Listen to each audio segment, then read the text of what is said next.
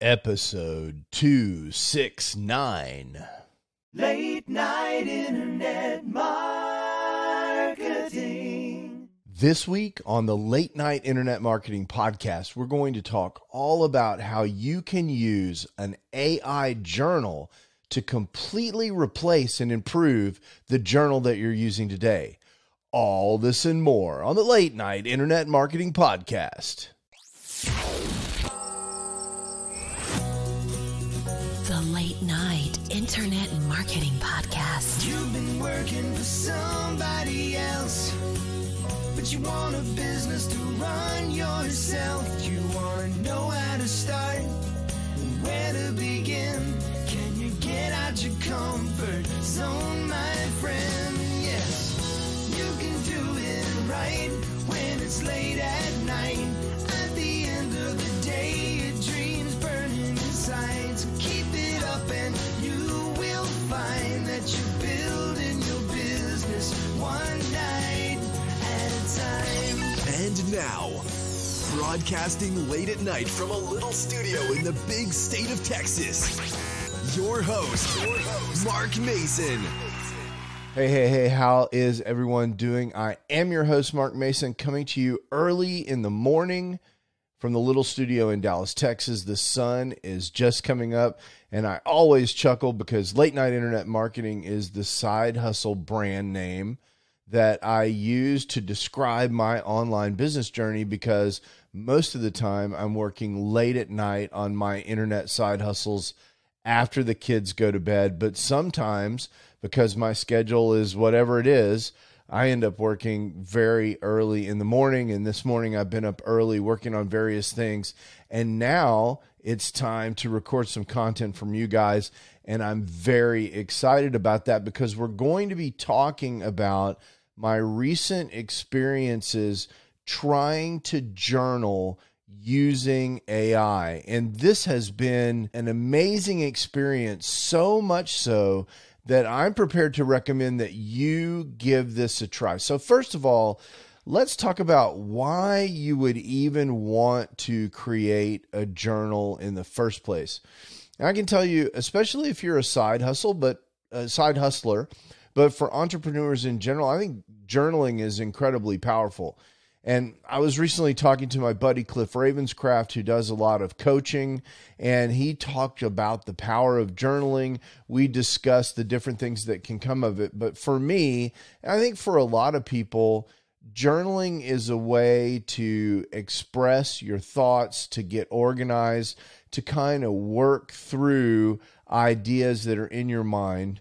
And that's one of the things that's really helpful for me, is that when I force myself to journal, I'm actually able to organize my thoughts, or expose all my thoughts rather more accurately, so that they can become organized in my mind. I find that to be really helpful. And that's the reason that I've journaled in the past.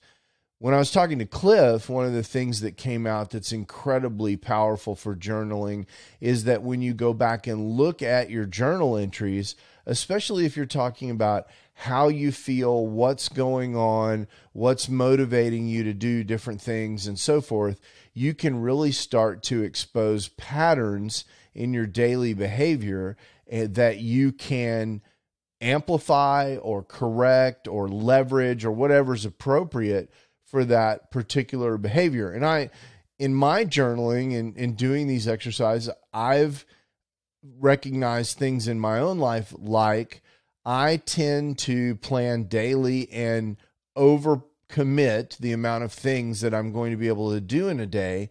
And then the next day, when I haven't done all of the things that I said I was going to do, I feel a little demotivated or frustrated by that. This comes out in my journaling, and that's not necessarily something that I would automatically have noticed without going back and looking at journal entries. So that's a simple but illustrative example of the kinds of reasons that journaling is valuable.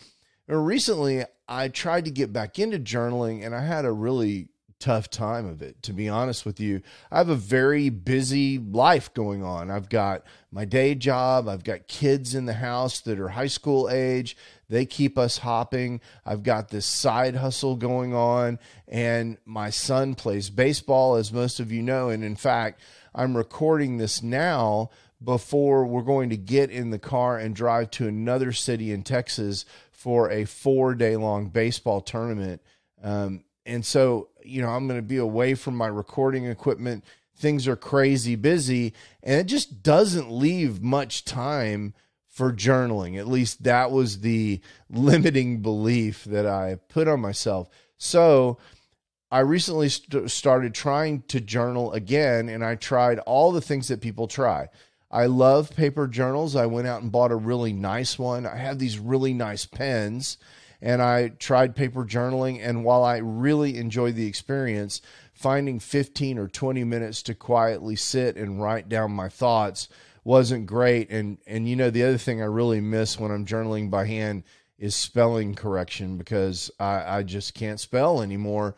Computers have ruined me in that way. I find it personally very frustrating that I don't spell well. I spell reasonably well, but I'm constantly looking at words wondering if they're spelled correctly. And I just find the whole thing, not as enjoyable as it should be. So I started trying using what I think is the most popular electronic journaling method, which is Day One. I've also tried things like Michael Hyatt's full focus planner and other kind of pseudo journaling methods. I've tried bullet journaling and so forth. And the big problem that I have is I just had trouble making it stick.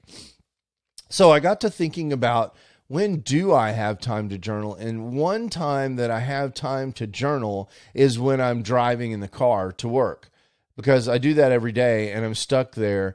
And for years, I've tried to find various ways to make that time productive for me. And usually that is turned into consuming content. I've tried creating content in the car, tried various things, but it occurred to me with the new version of ChatGPT 4.0 or 4.0, actually, O for Omni, that I could actually journal in the car. And here's what I did.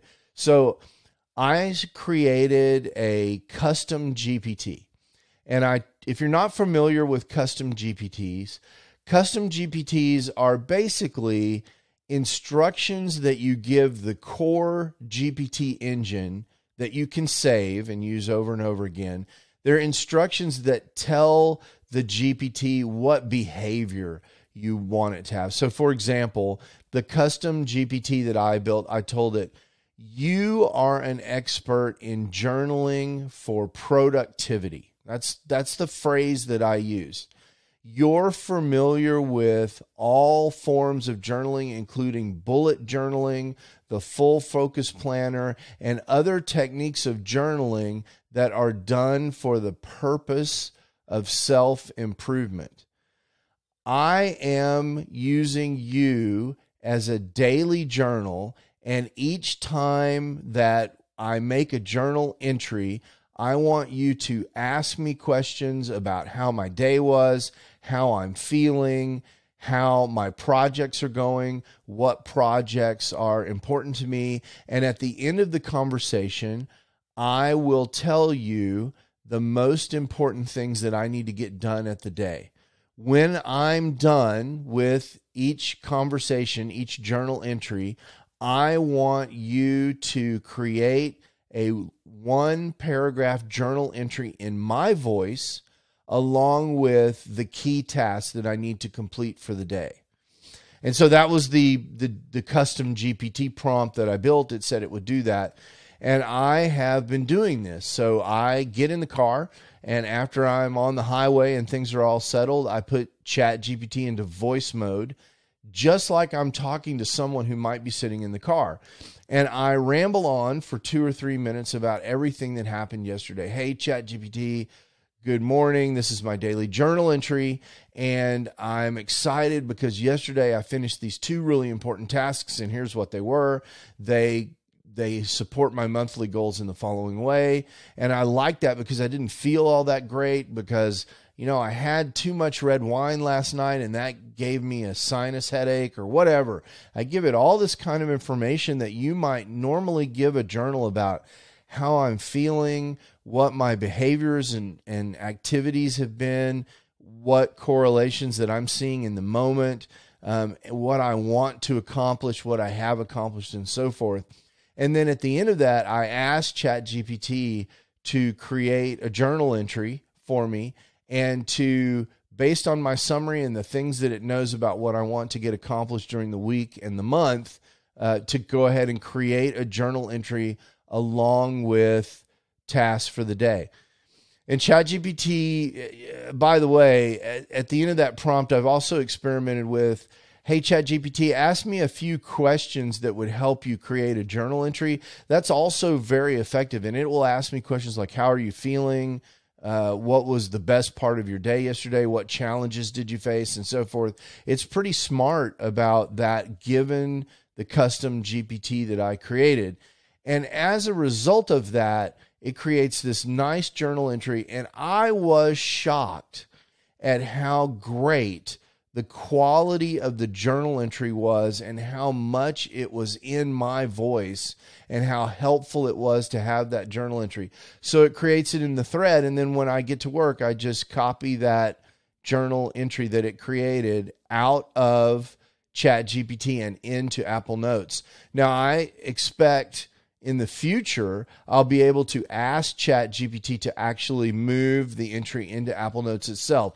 Based on what we saw at WWDC, eventually we're going to be able to control the built-in apps from AI tools like ChatGPT. So I think those features will come, and maybe even the built-in chat bot that Apple will eventually deploy will be good enough to do this and will eliminate ChatGPT, the discrete ChatGPT app altogether. It may be that we may be able to have Siri do this kind of journal capture for us and this kind of summary for us since ChatGPT is in the back end. But you don't have to use ChatGPT for this. I think any large language model, particularly Claude Opus, should be able to do this for you as well. I think it's fantastic to experiment. This goes to the big thing. I think the big thing that we need to be thinking about with AI and so forth. You hear a lot of people talking about how AI is going to ruin everything. It's going to take their jobs. It's going to create chaos and disaster. And, some of those things may even be true. Change is inevitable. And just like when robots came into the automotive industry and changed the way we make cars, just like when cars came in and displaced horses, these new technologies are going to bring with them change.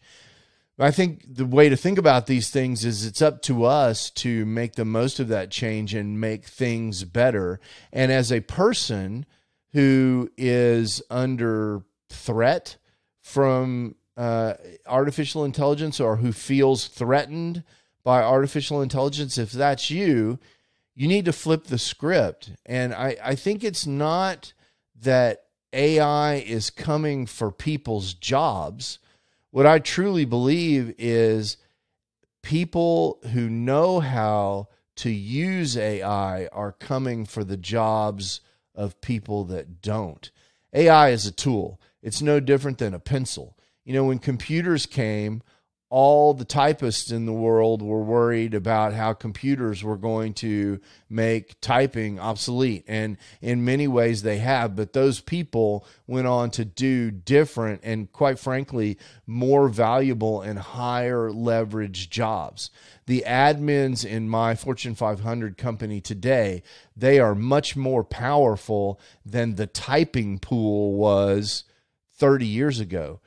That's because the technology has lifted them up and given them more capability to do more things. And I think AI will do that for us as well. AI will make things better, but it's up to us to find the points of leverage so that we are the people who are using AI effectively, coming for the jobs of the people who don't embrace AI. I really think that's the right mindset. It's a question of what IA makes and what AI makes possible and what we can do with it. And in this case, this journaling is one great example of something that there was really no effective way for me to do before. But now I can take this time that is quite frankly mostly wasted in my car, and I can use it having a conversation with ChatGPT as if there were a person in my car that I was talking to about my day. Super effective. Now, here's where AI is better than journaling. AI journaling is better than journaling because I can ask questions of my journal. I can say, hey, ChatGPT, 3 weeks ago, I was making good progress and now I'm not. Can you understand why that's the case? And it can see things like, well, I see that you're spending more time on project A than project B. Or I can say, hey, ChatGPT, I've told you every time that I wake up with a headache. Can you see any patterns there? Or, hey, ChatGPT, what are the patterns in my mood that you see compared to what I'm telling you? And I've started asking it these kind of questions, and it does raise interesting observations. And like any psychologist, I guess, not everything it says is true, but it's definitely very interesting. And I think that it's the kind of thing that we're going to be able to use AI as a super smart assistant, a very intelligent intern, someone who's helping us accomplish our goals. That's going to be a key use case for AI, and that's something I think you can do. So my call to action for you, give this a try. Treat ChatGPT as someone that you're telling what's going on in your life, as a journaling partner, and ask it to create small records of that conversation. Build a journal, try it for a week. Then ask ChatGPT to summarize your week. Tell me what you think. If you think that's interesting, send me some feedback at feedback@latenightim.com. Drop me a line. Let me know how that goes for you. And if you know someone who's interested in this kind of thing, be sure and tell them about this episode. Super helpful for me when you spread the word about the show, because then, we can build this community and I can help more people. Until next time, I hope you take everything that you're doing to level 11, like in Spinal Tap, and I hope it's great for you. Till next week, ciao. You can do it right when it's late at night. You've been listening to the Late Night Internet Marketing Podcast. Be sure to visit LNIMpodcast.com today to leave feedback for Mark. Download special bonus content, access the show notes, and more. See you there. Until then, go and make some great progress on your internet business, one night at a time. Business one night at a time.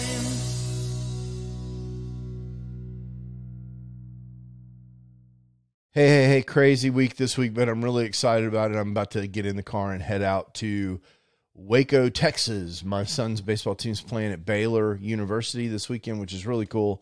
Super nice field, super nice facility. He'll pitch a little, play a little second base, and maybe even a little left field. And the only downside will be it's hotter than the hinges of hell already here in Texas. We're expecting temperatures up near 100, and that's just really hot to be outside playing baseball. It's hot to be outside watching baseball. Fortunately, I've got one of those travel baseball parent tents that you put up like at the beach, so at least I'll be sitting in the shade, and we'll all be drinking tons of water. I'm taking 2 cases of water and a cooler to keep it in the back of my vehicle, so we'll have that with us. Try to stay hydrated all weekend, but it should be fun. The boys enjoy overnight trips. they're high school age now, so they hang out in the hotel and they go out to eat, and sometimes they borrow the parents' cars and go do stuff in the local town that we're in. So it should be fun for them. For me, I'm going to take my laptop and try to get some work done. But anyway, I hope you have a fantastic week, and we'll see you next week. Ciao. Late night internet.